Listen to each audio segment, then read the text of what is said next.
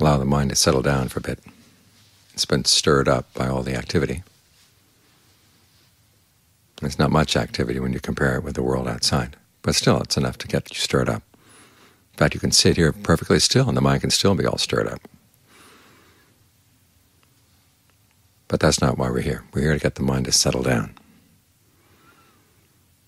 It'll take a little while, but when you're ready to settle down with the breath, you might nudge it in that direction by reminding yourself of why it really is good to be meditating, the skills that you need to deal with all the issues in life,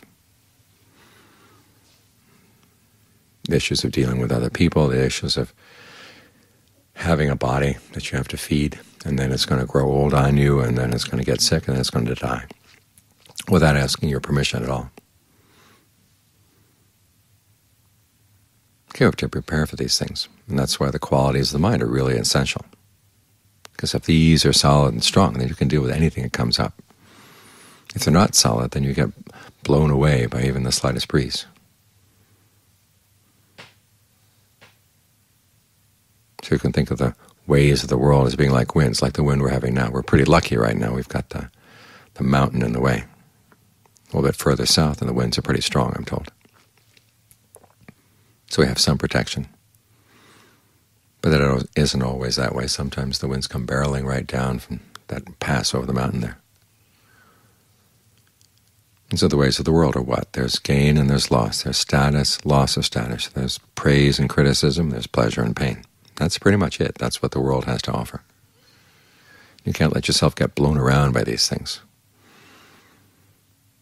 The Buddha's image is of a stone pillar, 16 spans tall, 8 spans buried down in the rock, so that no matter which direction the wind comes from, and no matter how strong the wind, the stone pillar doesn't shake at all.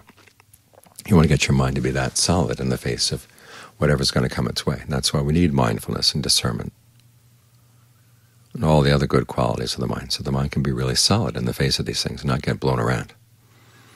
Because when you get blown around, you lose your sense of north and south, east and west, right and wrong. You end up saying and doing things that can be really harmful, thinking things that are really harmful. So work on your mindfulness. Each time your mind slips off from the breath, remind yourself, hey, that's not where we're here. We're here to focus on the breath. So be mindful, alert, and ardent. And these are the things that make the mind solid, so it doesn't get stirred up or blown around by anything at all. That's when it can be at peace. It knows about things, it's aware of things, but it's not blown around by them. That's the quality of mind we're after.